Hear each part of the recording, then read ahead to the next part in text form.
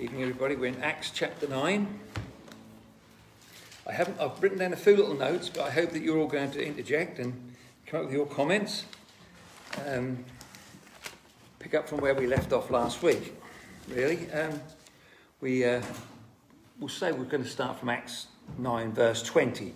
Let's just have a look at them, then the last two verses where we finished last week, which was verses 18 and 19. If you remember, we're talking about Saul. He couldn't see because he had a vision of Jesus. Jesus had met him. And it says in verse 18, immediately there fell from his eyes something like scales, and he received his sight at once, and he arose and was baptized. And we talked about that, didn't we, about him being baptized. And so when he had received food, he was strengthened. Then Saul spent some days with the disciples at Damascus. And that was where we ended up last week. We talked about that a little bit. Look at verse 20, okay? Look. Immediately he preached Christ in the synagogues, that he is the Son of God. He didn't sort of preach from the New Testament, did he? He didn't have the New Testament. Okay? What did he do? What did he do? What did he have? What did he have? What he was witness. Yeah, he preached what he was a witness to. In actual fact, he used his testimony. Right?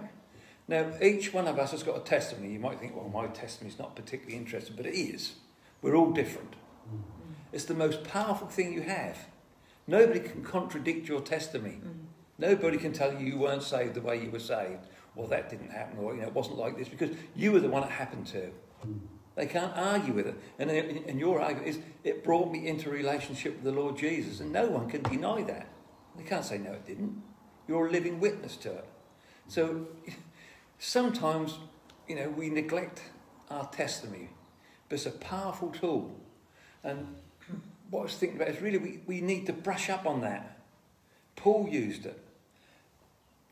Sunday morning, we've got people coming. There might be some unsaved people here who you start talking to. Who knows? There may be the opportunity to put your testimony into the conversation and say what the Lord has done for you. I don't know, but there might be. God might just open that door. Are you ready to share it? Is it sort of fresh enough in your mind? Have you run it through enough to be able to share your testimony? And I think maybe it's good for us to, go over it ourselves, but also amongst ourselves sometimes, And I think maybe in a couple of months' time, when I'm doing the next Sunday morning, we'll get in a circle and we'll see who's brave enough to share their testimony that morning. One or two might put their hand up. It's a good thing. I don't think you ever feel bad for sharing your testimony. All right, so Paul actually used the Old Testament, but he actually spoke about what happened to him. He'd been transformed, he'd met Jesus, in a spectacular way. We may think, well, it wasn't spectacular for me, but whatever way you came to the Lord is your way, and that's your testimony. So, let's sort of think about that carefully, right? Our testimony is an important thing that the Lord has given us. That's what He's got. That's the tool He's given you, and you've got to use it really. To share your testimony. I don't know what you've got to say about that, but I think that's an important thing. Very much so. Yeah, so, the other thing is, not just your testimony, but have a couple of Bible verses. Even if you can't remember them, write them down in the back of your Bible. And so if anybody starts to talk to you, you can share your testimony, you can give them a couple of Bible verses that mean something to you and can mean something to them. Remember that the Word of God is a living thing. Saying on Sunday morning, it's a sharp two-edged... I was saying something like, actually, it's a two-edged sword, isn't it? The Word of God, it can cut, it can divide. It sorts things out. And, have a couple of verses of Scripture. Learn them, write them in your Bible with your testimony, and when the opportunity comes, share them. We've already said that the Lord will give you the words to speak anyhow, but pray about it. Ask the Lord to give you the boldness to do it. I mean, it's such an important thing. Paul shared the Old Testament Scriptures, and I believe he must have shared his testimony.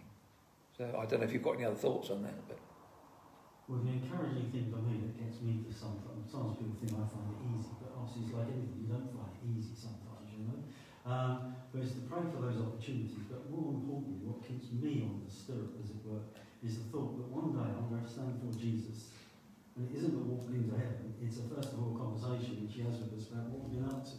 yeah, Because it says that. And I don't want to be reminded by Jesus at that point of saying, well, you're in here, you're in the Lamb's Book of Life, but I need to share this with you. You failed me on this. Yeah. And I just do not want that. And that's what drives me on. Because I know that if I share it, that will be a blessing to somebody else. And I know that if I share it, that will be a blessing to somebody else. And I do not want to let him down. No. So that's a personal one. Yeah. But I see it. I just see, I want to go to heaven and walk straight in. Yeah.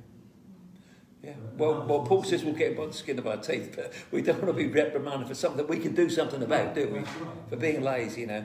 I mean, we all want, really, the Lord to say, well done, thou good and faithful servant. But we want him to say that, but are we going to be faithful? We've got to do what he's asked us to do. He actually says at the end of Matthew, go into all the world, preach, teach, and make disciples. That's our task, to share our testimony, to share the word, and to bring new life into people's lives, really, through the power of the Spirit.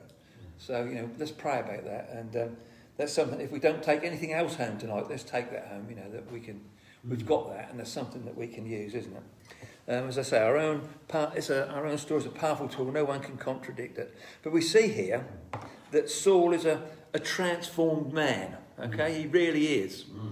I grew up in a Christian home, and I was always taken along to church. Didn't always enjoy it. But the big thing for me, and I think a lot of people will notice that who grew up in a Christian home, when you become a Christian, in many ways, life doesn't change a lot.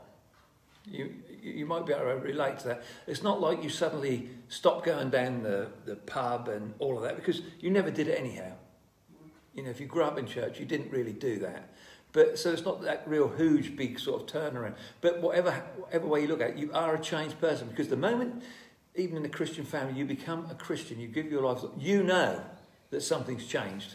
It's almost like somebody switched a diverter on and you're going on a different track, even though, you're still in the same family. Something's changed. Paul is a changed man. It was a radical transformation for Paul, wasn't it? But for all of us, there's a transformation the moment we give our hearts to the Lord Jesus Christ. We can all relate to that, I'm sure. Maybe it's not in a big way like it was for Saul, but there is a change. And Saul is a really transformed man when you look at these verses and you see, he's breathing threatenings and slaughter one minute, and the next minute he's promoting the very thing he's trying to destroy. And only the Lord can do that. It's a wonderful thing, really, isn't it? That God can completely turn a man like Saul round. Transform him completely. And you imagine being one of those disciples there with him and seeing Saul speak like this. I'd love to have seen it, because he was speaking in the power of the Spirit. And people must have stood there with their mouths wide open. One moment they're terrified of him, and the next minute he's their champion. It's an incredible transformation, really. And I think the disciples who saw that, those Christians who saw this, must have been encouraged in themselves as well. I'm sure it must have been encouragement for them. And for us to read about it, I think it's an encouragement. But you imagine actually being there and seeing this man completely turned around. He described himself as a vile little man, didn't he, Saul? But here he is, battling on for God. And remember, we were talking about he was trained by Gamaliel. This is a bloke who knew the Old Testament scriptures inside out and backwards, and the Jews couldn't argue with him. They couldn't get one over the top of him. He was far better, far more educated, far more well-versed than most of them were. And here he is. He's now preaching that the Lord Jesus Christ is the Messiah. It's incredible, really, isn't it? How God turned him round, I really, to me, when I sort of read these verses, I just think... And can I just share something? This is really, based totally on what Jamie, and I'll speak about Jamie, he's not here, but if he was here, I know I could say this, because I've said it before, he's been here. On Sunday, Sarah, who's got his girlfriend, was shocked at what he was like before. She didn't know. She could not get her head around when Jamie shared his testimony with her. How he was before. This is only a year and what ago? 2 years. 2 years ago. He's changed so much because he left the peace of Christ in that first night before he became a Christian. And she actually said on Sunday morning, we were sharing that, she actually said, I cannot believe this story he tells me about what he was like. She's not seen a bit of it, not an inch of it. And I can also say, Lord Tomash and others on that stone would share the same testimony. Yeah. And There are people in the reenactment as well. People in the reenactment who know him have said the same thing. They cannot believe it's the man that come through that door anymore. So that's the pattern. Now that's a simple testimony. He wasn't hit on the Damascus road. He wasn't in a car crash. He just simply said, you don't believe in God, God gave him a word, you go have a piece beyond the world and stand it and said, God, good luck with that, mate, and walked off. Next morning he phoned me up and said, I can't believe it. And he changed that much. That's his testimony. And because of that, he gave his life to Jesus. Because of that. Yeah. So Sarah, I really believe, has been brought into his life, and this time it's not forever. It's just in awe of it.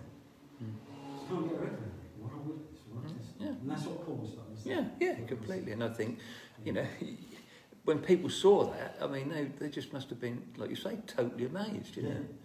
And it's the power of God, isn't it? But the thing is, we shouldn't be amazed, should we? As Christians, we shouldn't be amazed, you know. But this is the sort of thing that the early church was seeing all the while, and we've lost it a little bit, really, haven't we? You know, we need to be sort of praying that the Lord brings it back into the churches, that we see people coming who are unlikely and that they're saved, you know. Nobody's beyond the power of the gospel. You know, nobody's beyond the reach of the gospel at all. I put, as I said, Paul was extremely well talked. Well, we see in verse 21 that he and verse 22, he confounded and he baffled the Jews, right? But I get the impression, I don't know if you read verses 21, 22, do you get the impression that Paul's even despite his powerful preaching, that the Jews were still trying to put him down? Because verse 22 starts with a but. This is chapter 9. You read those verses through there. I'll read some of them. Immediately he preached Christ in the synagogues, that he is the Son of God. Then all who heard were amazed and said, is this not he who destroyed those who were called on this name in Jerusalem and has come here for that purpose, that he might bring them bound to the chief priests? But Saul increased all the more in strength and confounded the Jews who dwelt in Damascus, proving that Jesus is the Christ. And he used the Old Testament scriptures to prove that Jesus is the Christ. The Jews had this all the while. They've still got it. This in the scriptures that they have, that you know, that you can prove the Lord Jesus is the Messiah. And yet they refused to believe then, and many still do today. But by the time we get to sort of verse 23, the Jews have had enough of Saul. Look, now after many days were passed, the Jews plotted to kill him. Now, I want to talk. I'm going to talk about the sower on Sunday morning. You think, oh, I've heard that a million times, but you know, it's the stony heart, isn't it? They got the hard heart. They killed the Lord Jesus. They crucified Jesus. They stoned Stephen to death at Saul's presence there, and now it's Saul's turn. They want to kill him. It's destroy the message, and it's satanic, isn't it? And when we come across that today, it's satanic. When people want to destroy the message, it's satanic. We live in a world where Satan's fully active, and yet if we talk about him, people think you're crazy. Yet he's alive and kicking really hard at the moment. But you see, it's quite hard to understand, because these Jewish people want to kill Saul, who stoned Stephen to death, crucified Jesus. They're actually defending God in their own mind, aren't they? They're trying to defend their their belief, their way of life, and the way they understand God. You know, the Lord your God is one God. How could this Jesus claim to be God? And it's sometimes a hard one for us to explain as well. But we come across difficult circumstances in life when we try to explain the gospel a lot of the time. But Saul did it in the power of the Spirit, and that's how we do it. If you think you're going to go out there and convert people and explain to them in your wisdom, you know, you ain't going to get nowhere. Because we don't know enough. There's going to be people out there far more clever than we'll ever be. But if we present them with the gospel, and we present them with the Bible and the Word of God, and the Word of God through the Spirit, they can't argue against it. They might turn their backs on you and walk away, but they can't gainsay it. And we should take, you know, some strength from that, you know, and courage from that. That when we speak the Word of God, He's there right beside us and pushing it forward. And if you say, I don't know about that, well, try it. If you want to find out if it's true, try it out.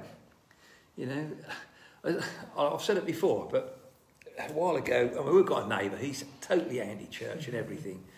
And Patty kept saying to me, invite him to church, invite him to church. I said, he won't come, he won't come. She said, well, tell him he can come for dinner. I said, he still wouldn't come. His wife had gone on holiday. I said, he won't come in for dinner, and he's a pig. So I went in and I said, Mike, do you want to come for dinner? He said, yeah, I'd love to. I said, right, you've got to come to church first. That's all right. He said, all right, I'll come. What? Okay. I couldn't believe it, you see. But once you actually do it, People are not as offended as you think they're going to be. You've scared yourself before you've done it.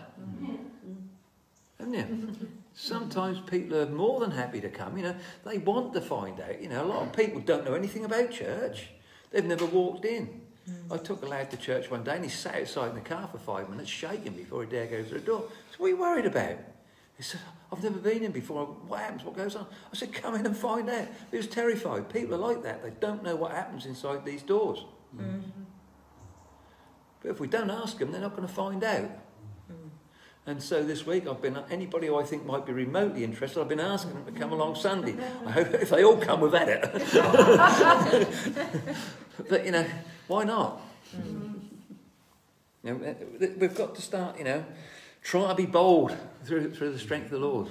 Ask for the Holy Spirit to give us the courage to do it. And, look at verses 24, 25. But their plot became known to Saul, and they watched the gates day and night. They wanted to do him harm, right? But they couldn't. Okay? The disciples took him by night and let him down through the wall in a large basket. God was watching out for him. God had got a plan for Saul, you see. Although they wanted to harm him, they weren't going to, because God was going to guide him through. He doesn't get away scot-free. His life is a real hard life, but God is not going to have him thwarted at this early stage, Paul has got a lot to do for the Lord, and so have we. We used to sing the hymn, there's a work for Jesus, ready to hand, right? And there is. Do we want to do it? So easy to hide behind other things, isn't it? But, maybe we ought to be praying about all of these things. There's so much to pray for when you're home, in your quiet time at home. There's a lot to pray for. We can easily cruise along in our Christian lives, but really we're meant to be quite active. The Christian life is an active life, really. Not a life where we shelter behind, I'm a bit nervous and that, all the facilities, all the tools we want are there. We've just got to ask the Lord to give them and to get us out there to use them. And I'm not saying it's easy. Speaking to people is not always going to be easy. It's not. But unless we practice it, unless we try it, we're never going to know. Who knows? Somebody you meet tomorrow might love to come to church on Sunday morning. They just might want to come. That might be just what they're looking for. You don't know what they're going through. I was speaking to my brother Graham, right? And he says to me, people think they're on this earth to enjoy themselves. They're not. They're here to get through it, but we're here to serve the Lord as we go through. Nowhere are we promised that life's going to be a bed of roses. It's not about all enjoying yourself. Life's a lot of battles. Jesus says, I'll be with you through to the end of it. He doesn't say you're going to enjoy all of it. He said, I promise you this, I had tribulations, you'll have tribulations as well. And we do. Life's not plain sailing, and a lot of people are up against it. We've got the Lord Jesus, and a lot of people haven't got that. Saul, they want to kill him, but the Lord Jesus is watching over him. And people want that. People want to know that the Lord Jesus is there to watch over them, to help them to be with them and see them through the trials of life. And we've got the key. In actual fact, Jesus had a go at the Pharisees. He said, you hold the key to truth, and yet you're making it impossible for people to unlock the door and find that truth. And if we've got the key of truth and we've hidden it in our back pocket, we're doing the same thing. So, we have got a duty as Christians to get out there and share with people and just to, encourage them, ask people to, they'd have to come to church. Do you want me to visit you and talk to you in your home, read the Bible in your home if they can't get out? Or whatever, I don't know what you think. This is what I think we should do, but you may have different ideas, but you can say what you want. You can say, no, that's not the right way. I don't do it. I don't work that way. I work another way. Well, good.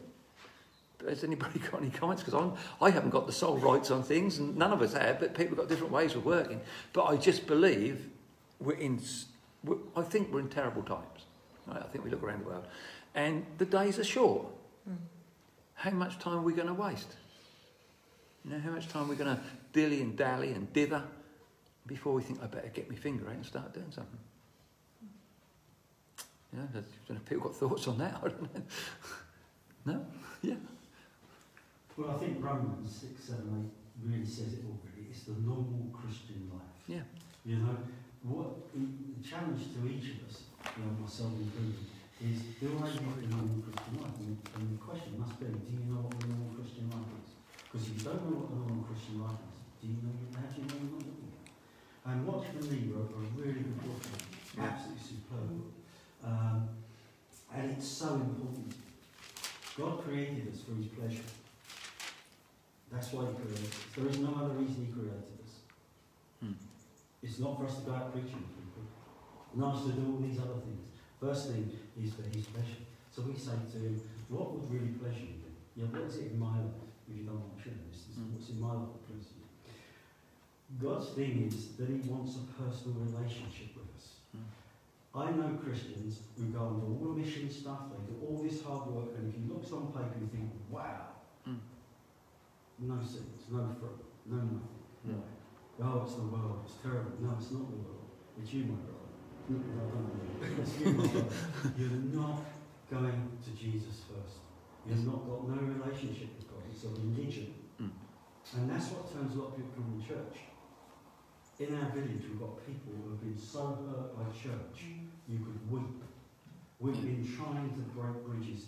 We're trying to share with people without them feeling any pressures because they've been so hurt. That's why I say you can go in their homes and read and pray them in their homes. No, they won't do that. That's what I'm saying. This is what. No, sorry, so I'm going right back. So how do we know then how to do this? Is what my question is.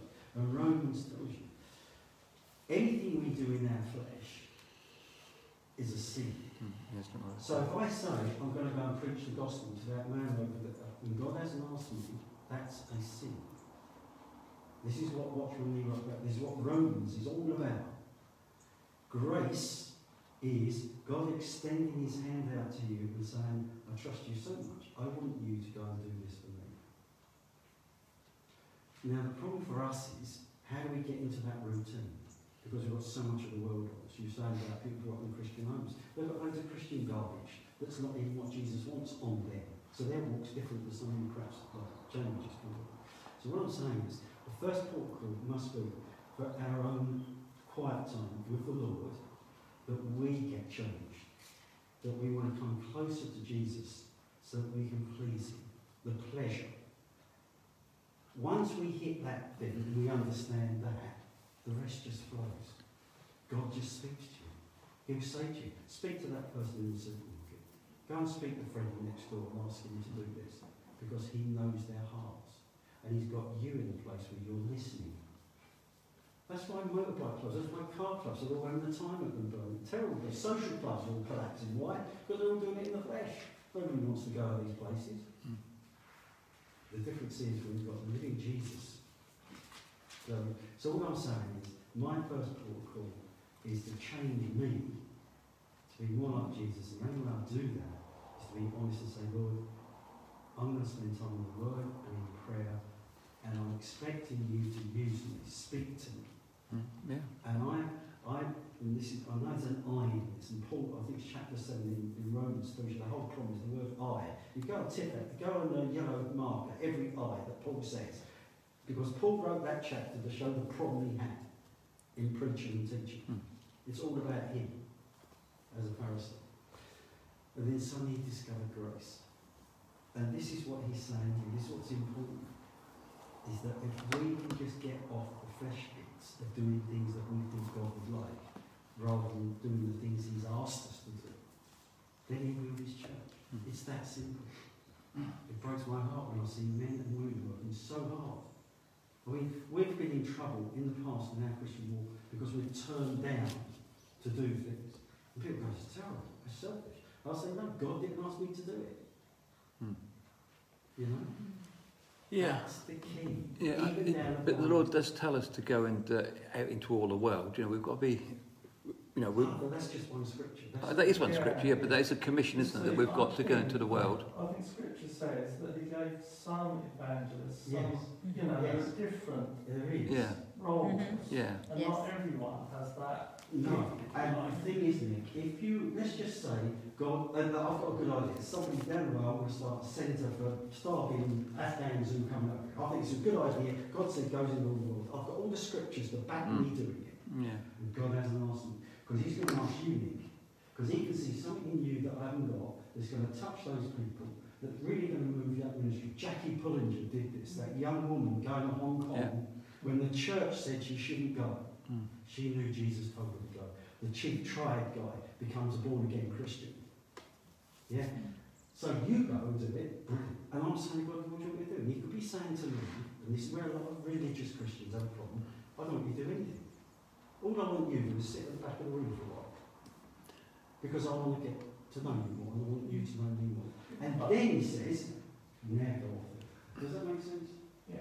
Yeah, I think we've all got different callings anyhow, haven't we? You know, some people are good at one thing and some people are good at another. And, you know, it's like a lot of people who they say they're a pastor of the church, but sometimes they're absolutely terrible with being friendly with people. Do you know what I mean? They might be a preacher, right? But they can't be normal with people. You know, we haven't got all the gifts. We're not good at everything. You know, God, as Nick says, God says, or the Lord says, some are good at this, or some have got the gift of that, some have got the gift of that.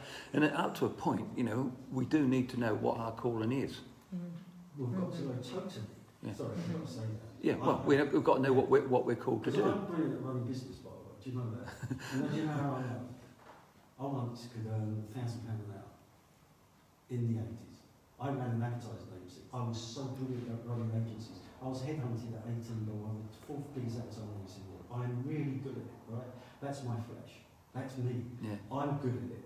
When I became a Christian, God took a long while, and he's my witness to all this, it was a long while before God called me out of advertising. Because he had to get me at the right place to do it.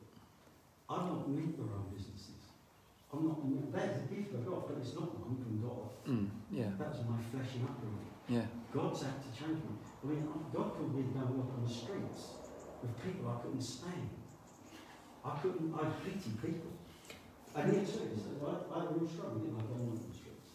And yet God knew that's what my gift is. That I can work with the really rough and ready, hard to be people. I love it now. God could see what I couldn't see. So what I'm saying is, I'm passionate about this, is if God hasn't told you to do it, we shouldn't be doing it. No, that's right. I think we can go ahead and say, well, I feel I want to do this, and we know that's wrong, you know. Unless God really has put it on your heart to do it. I mean, we think of people like William Carey and that, you know, where he's turned down, but he insists he's right. And and Hudson Taylor, a lot of these people had to work against the authorities and powers that be and go ahead and do what they wanted to do. Because that's what the Lord laid on their heart. And I think we have to be aware of that too, you know. We can't just go and say, oh, it would be great if I do this and I can win people over the Lord. You can't. No, there's no way you can do that. I mean, we've got to be realistic about that. Sometimes opportunities come our way that the Lord just presents us with and we can speak a word out. But we're not all called to be evangelists. We're not all called to be, you know, whatever we might, you know, want to be, you know. There's a lot of people who want to be things that they're not called to be. You know, they think they're good at it, but they're not. So we have to pray about all of these things, really. But we're all good at giving our own testimony. Each one of us can do that, you know. And I think we should be prepared to do that. We're called to do that. Well, yeah, because again, you get to the person God has brought. Yeah, you're in that circumstance. Yeah. Yeah. When I was at Cornwall Baptist Church, they were going to give out leaflets over the whole of Cornwall and Suffolk. And I said to Chaz, Mr. I'm wasting my Saturday doing this. And me and a chap called Jason Clark, we and Chaz said, what are you going to do? I said, we're going to pray about it. And we prayed, and God gave us 3 houses for 3 leaflets. And me and Jason, and Chaz said, he was really good. He said, well, you three go and do that, and we'll do the rest of the thing. We were the only ones invited in. We were the only ones that a man said to us when we knocked on his door, I've been waiting for you. That doesn't make me special, nor Jason. But what it did make us was we were willing to save God. We haven't got time to spend a whole day Saturday thinking about 1,000 leaflets. Who do you want to have these leaflets? And he gave us 3 addresses. I didn't even know Cornwall, I lived in Suffolk. And he gave us 3 addresses, and Jay said, oh, I know where they are. We went over, and the man was waiting there for us. Yeah. Isn't that exciting? Yeah. And Chaz didn't get any of them. No, I did actually pray about going to see your brother this morning, Anne.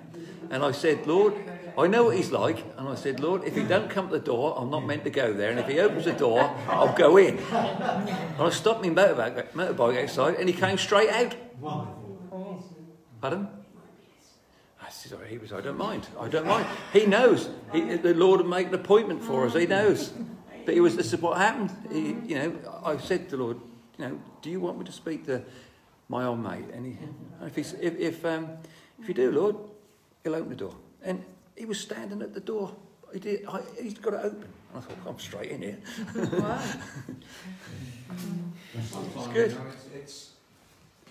we don't actually have to speak to people about the law, because if we live that life that's on holiness, sometimes they'll say they want something that we've got.